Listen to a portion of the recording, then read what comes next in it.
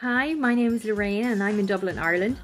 This semester I've been doing the performance prep. My previous 2 semesters were intermediate 1 and 2, so a little bit more intense and was trying to get my certification. So this was a perfect course for me, just to sort of sit in and enjoy it and be able to research golden era dancers and have some fun with entrances and exits and a little bit more play.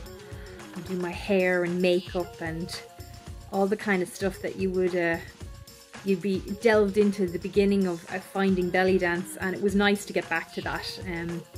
It was very easy to fit it into my kind of life. I think what I got most out of it was actually really looking at golden era dancers and trying to find what was unique in each of them and why each was so special, and then trying to put that into your homages and having fun with that, playing with the choreography, and I was surprised at what I was able to see and what I was able to project.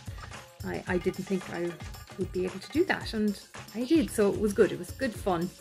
I definitely recommend it.